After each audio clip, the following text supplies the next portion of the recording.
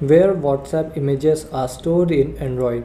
Hello and welcome to our channel Whizz. In this tutorial, I'm going to show you where WhatsApp images are stored in your Android phone. So please watch till the end to properly understand the tutorial. So normally if you download any image on your WhatsApp, it will be stored in your gallery.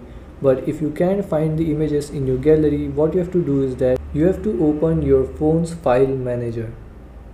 So open your phone's file manager, then this will be different for different Android phones. Now here what you have to do is that you have to open your internal storage. So for me it's just storage. You have to open your phone's internal storage, and then once you open your phone's internal storage, then here you have to open Android folder. So find and open the Android folder. It will look like this and named Android. So after you open the Android folder, you have to tap on media. Then here in media, you have to open this com.whatsapp folder. Then tap on again WhatsApp, and then here tap on media. And here in media, you will see this folder WhatsApp images. Open this folder. So here are all the WhatsApp images that are stored in your Android phone.